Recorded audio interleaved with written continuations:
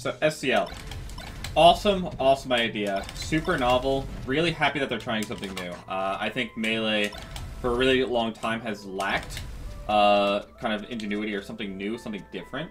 And so I actually really like the idea of it. I like the format for the most part. Good start. Things I don't like about it so far, and I'll get into other things I like about it. Qualifier, way too close to the tournament itself. Fiction and Moki both got kind of trolled by it, where they played for like 80 trillion hours, and then they had to play first thing the next morning, like after like 5 hours of sleep, not even knowing who their opponent was like going to be, and that's just not good environment to compete in. As a competitor, I almost wouldn't even subject myself to that if I was in their shoes sometimes. Like, obviously, I'm going to at the end of the day, but it would be just like, oh my god, are you serious? Like, you gotta think of the competitors a little more there. They've been open to criticism about it, which I'm happy for, and I suspect that next time they will do it differently. They're very open to criticism, Summit always is, so I respect the heck out of that. So qualifier way too close. Maybe play in the middle of the week or the week before. Anything, just enough time, because it'll also give you better melee. Like, if you can map out your bracket, everyone will have more time to prepare. There won't be like the lingering thing over their head, like, who am I gonna play? It'll be just objectively, like, better melee. Like, at a major, you would never find out the day before, like, oh, I don't even know who I might play, like, up until the day before. That would just never happen, right? And I think it would contribute to way better melee overall. As far as the tournament format itself, like the league, I do, again, really like the idea of it. The thing is, we didn't know there was anything on the line other than money until the very end, and so it's kind of like, when they first announced it, it was kind of like, okay, so dope, like, we get to play for 4 weeks. But it felt kind of weird that there was nothing after, right? It was like, so we just played for 4 weeks and then that's that? There's no, like, finals or anything? Even if, like, they didn't pay out for it. I'd play in a finals for free. Like, I would just play the finals because it was like, okay, this is, like, prize. This is, like, all we've worked for. Who actually wins the league, right? It's, like, kind of a championship around, like, a World Series or an NBA Finals or whatever. So, it was kind of weird. I know they have Summit now, but we didn't know that until last week. And even then, it kind of feels like two distinct entities. It doesn't feel like two parts of the same thing. It just kind of feels like, okay, so we did this, and whoever gets this does, just by collateral, gets into Summit. They didn't feel like connected entities in our head, and I know a lot of people felt that way. So, it'd be cool if there was, like, something legitimate, like, okay, at the beginning, you play for these weeks, and then this happens at the end, and then winner takes all, or whatever, right? Like, that would be really cool. Yeah, I'm sure that the Summit depends on the viewership for it, and I 100% agree with that. But my point is just that it would be cool to have something at the end, from the beginning, that we know we're working towards. And obviously, if you have something at the end and you know how it works, you're going to be trying a lot harder in the weeks before to make sure that you get you put yourself in, you position yourself in the best possible way to succeed once it ends, right? So I think that all could have been worked on a little bit, but it still was a really good idea overall. Yeah, they did Season 2 into another Summit, but they announced beforehand, like, this Summit, like, is the finals for the SCL. And, like, even if they just announced it at the beginning, like, this is the SCL, and then there's Summit after this. And whoever does placings in the SCL, that will determine your placing in Summit. And I also think that they could do a better job of kind of making the exact placements week to week matter, right? Because outside of the money, which, again, I'm not complaining about, like, not enough money. I'm not saying that money should be the answer. This is a separate criticism. In fact, it's awesome that they're putting money in players' pockets like this, and it's a godsend, honestly. But if there was something tangible, like, if you, like maybe, like, a point system, every week for a certain placing, you get points, and then the highest points, that determines the seedings at the end, I think that could be really dope, right? I think that would make it a lot better. Instead, because it's kind of weird where I don't know exactly how the seeding for someone's going to work, but they said it does matter. So depending on how, maybe they are doing something like that. I can't say for sure. But if it's just like, oh, the end of week 4 determines seeding for Summit, I think it'd be really whack. What if, like, Mango's just really badly? You're not just going to seed in, like, 9th, right? So either A, clarity that is in fact what they're going to do, or B, altering the system so that's how it works, would be extremely beneficial to all parties, in my opinion. Because it'll always make the event more hype. Like, if this could be just extrapolation on my part, and I could be completely wrong, but if we knew from the beginning that these are point systems and these matches are super important for Summit, I feel like viewership might have actually been better, because people would be super like, oh, well, like a Summit, this is all determines that. This is like a circuit for it. Who gets in every week? Like someone in Division 2, like, okay, are they going to get into Summit? I think that would be really, really hype, right? Like, this can make any Division 2 week could make a break. Like, Ginger making that one run 1 week could have just got him into Summit. I think that would make that run so much more hype, at least to me. I don't want to sound cocky. It's like, I know from my spot, it's kind of... I'm not guaranteed to get into Summit, but it's very unlikely that I wouldn't, right? Only, like, Zane and Mango were more of a lock-in to get into Summit than me. None arguably up there with me, but just generally speaking, like... It wasn't going to be that exciting for me either way, but I think the point system would have made it so that every week I was like, have to win. Like, if I can get seated above Zane or Mango, like, that'd be awesome, right? Just something to shoot for every week other than the money. But yeah, so I think that some change like that could have made the event super hype, and not that it wasn't already, but it would have been, like, even more hype. It's like, oh my god, this is going to make or break, like, their Summit chances. And obviously everyone wants to get into Summit. Having said that, still really good format. I love that they're kind of subsidizing us through their own viewership, and it's like kind of just giving back directly. It feels like they really just care about us and they want us to like have this thing. And obviously, like, they want the viewership and stuff, but you can tell it's like they're doing this for us and for the viewers. Like, they really care about it, and that's like awesome for me to see. I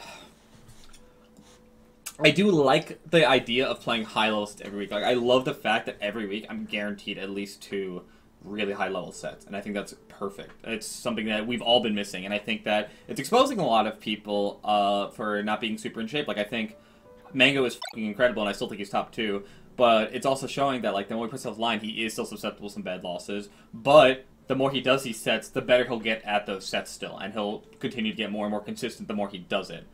And Slippy donated 10k to the bot. Yeah, and Slippy's been unbelievably awesome. Like, Slippy's just giving back to the community in every way for everything it's giving him, and it's not giving him anywhere near what he deserves, in my opinion. But it's not that it's like, oh, we're just like shafting him. It's like, it's just that's the downside of a niche game, right? So that's my take on it. But awesome, awesome format. It's novel, it's new, it's fresh, it's exciting, it's a breath of fresh air, and I like stuff like this. I want Melee to continue to experiment and try new formats consistently, because I think that it's just really good for both longevity and the viewership of the game. Like, things can get stale. Like, even when you have just 8 majors a year and there's just nothing at the end, you know, we're not going to stop watching Genesis or Big House or EVO, but it would be nice to have something different, right? It'd be nice to have something different. So I love this. I really love the idea behind it, and any criticism I have given here, it's just my attempt to kind of give them constructive feedback, and not in any way trying to bash their ideas or tournament series or their stream or whatever, because I'm unbelievably thankful for what they've done and what they've continued to do, especially how much they've helped me. Like, they've given me so many opportunities to get out there and just do stuff and get my name out there, and I can't thank them enough for that. How legit are online results? So this is another loaded topic. How legit are online results? Online results should not be thrown out the window under any circumstance. I hate that certain people have this stigma around them that online doesn't matter in any capacity. Do I think that the best online means you're the best in the world? No. No, it's not one-to-one quite like that. There are certain things in tournament that you can't replicate in your house, on a computer, on netplay, where there's lag, where there are desyncs. You can't replicate all of that. It's not possible. But I do think that still at its core, you're still playing Melee. There are still some issues, of course, like Fox Illusion being Fox and Falco Illusion being pseudo unreactable on netplay. Yeah, that sucks. That's annoying. Streaming while playing is obviously, to a lot of people, a detriment. I actually don't think it affects me very much. I'm pretty good. How to quantify it? You can't quantify it, and I think trying to quantify it is a waste of time. I think streaming does impact a lot of people negatively, and that's just not what a tournament environment is like. I'm really good because I grew up on netplay, and I entered netplay tournaments when I was younger, when I was coming up. So, for me, I'm super used to it, and I'm very easy. I can remove myself from the stream, I minimize my stream chat, and I just go in and I play. And I've done this before, so for me, it's particularly easy. But a lot of other people, it isn't. I know Zane had to turn off his stream. I don't feel like I ever need to do that. I think I'm really good at kind of minimizing the impact that the stream has on me, personally. I don't let the chat get to me too much, and when it comes time for tournament, I just put my stream down, and I honestly forget I'm streaming sometimes. But there are some differences. Having said that, you're still playing Melee. You're still playing the same game. It hasn't changed. Yeah, there might be some lag spikes. There might be an unfortunate desync, but at the end of the day, I still think whoever prepares the most, whoever practices the most, whoever studies the most, and whoever plays the most is going to do the best. And I don't think there's a substitute for that. And practicing doesn't just mean playing, it means entering tournaments. If you don't enter a LAN tournament for months and months and years on end, you're going to suck when you come back. Like, that's just a matter of fact. There are some examples, it's not always the rule, it's not always the case, but it is the general rule to which there are some exceptions. It's not an exception. It's the rule, and there are some exceptions. You cannot expect to succeed in any tournament environment if you haven't been putting yourself in it to begin with. And so I think that the people who haven't competed and then they suck and they're like, oh, it's just net play. It's like, no, it's not net play. You just haven't played a net play tournament. You haven't competed in months. You shouldn't expect to do well. The same way HBox shouldn't have came back and expected to do it when he wasn't practicing. And he didn't do well. If the best player in the world couldn't do it, or I'm not going to use the term best player, but if the #1 player in the world, the consensus #1 player in the world couldn't do it, you can't either. I don't care who you are. I don't care if, whatever. Like, Fiction, I don't give any crap to about it because he maintains his stance of why he doesn't like net play tournaments, and then he doesn't complain about it, and he just says, yeah, no, like, I'm going to enter TT tournaments to come back, I'm going to try to get better, but I'm just not interested in competing net play tournaments, and I think that's completely fine. But there's certain people who are like, oh, I just can't do it because it's net play, it's impossible. It's just either, one, you have a terrible setup, in which case, go get a new setup. If you have the money to play Melee for a living, you have the money to go buy a setup, just straight up, if that's your, like, career. And if you can't, then you need to do something else to subsidize yourself anyways. So that should be your first priority, not complaining about net play tournaments. And if you do have a good setup, it's not bad. It just isn't. If you have a 144 or 240 hertz monitor, and you have decent internet, and I know not everyone can have decent internet, I recognize that, I know as well as anyone, but with rollback, you just need serviceable internet. And if you need, you can go up to 3 buffer. Does it suck? Yeah, but it's the best we can have, and you gotta stop bitching about it. Straight up. And especially with the polling fix, there's no reason to complain. There's literally no reason to complain about it. Yes, there's an audio delay. Get the audio mixer, use the Wasabi trick. I am not gonna ever blame a tournament on my audio, because I know that there's a better fix for it that I just haven't done because I'm being lazy. And so, yeah, I'll complain about it when I'm playing, but I'm never going to blame a tournament like, oh, I only lost because Mango's side beat me and it was unreactable. No, I could have gotten the audio mixer. That's my fault. That's on me. And I go, oh, Mango's in chat? What if you're 2018 Amada? Shut up, dude. But yeah, I think that's just unbelievably whack. It's defeating the purpose of the game, and also, again, it's all we fucking have. Why are you complaining? We're so much better off than every other fighting game. We actually have a way to do tournaments. We have like, I can play Mango with minimal lag. Do you realize how ridiculous that is? I'm in the boondocks of Long Island, across the country from him, and I don't even have good internet. Like, you guys see my internet? It looks like Minecraft 20% of the time. It's terrible, the internet quality of my stream occasionally. And I can play Mango with barely any rollback artifacts. And you're gonna complain that it's net play because there's some lag spikes? Seriously? Like, how ungrateful and how delusional do you have to be to blame netplay and then say that oh, I only lost because there's one lag spike? You didn't lose because of the lag spike. You lost because you didn't prepare and you lost because you're bad. Get over it. Get over yourself and go home and get better. Remember the thing with SFAT and I think it was Mewtwo King with a TV or SFAT and Mango, the TV shut off at SmashCon. Who remembers that?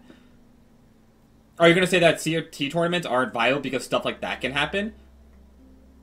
Are you going to say that Shine 2018 just didn't count because of that one set with Chu and Leffen? Shit like this happens everywhere. Just stop being a baby. So online results, no, they're not the end-all be-all, of course. They're not one-to-one indicative of CRT results. There are differences.